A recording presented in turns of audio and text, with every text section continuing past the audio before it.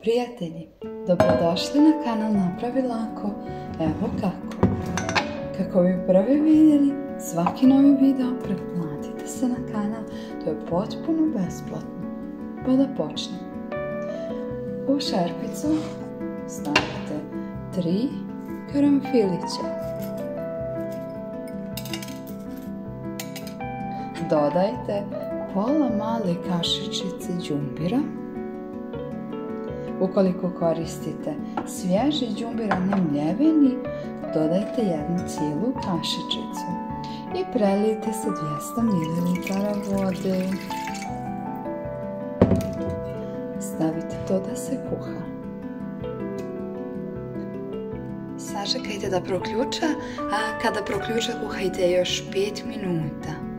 Lajkujte ovaj video i podijelite ga sa prijateljima. Pišite mi u komentarima iz koje države me gledate kako bi znalo odakle mi najviše pregleda dolazi.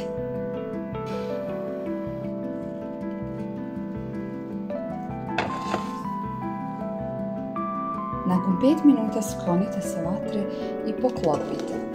Ostavite 10 minuta da odstoji. Nakon 10 minuta čaj procijedite. U šolju stavite jednu krišku limuna.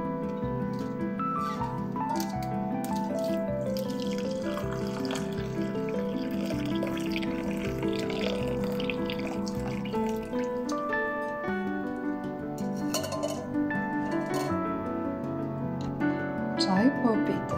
Za najbolje rezultate pijte ovaj čaj jednu cijelu sedmicu.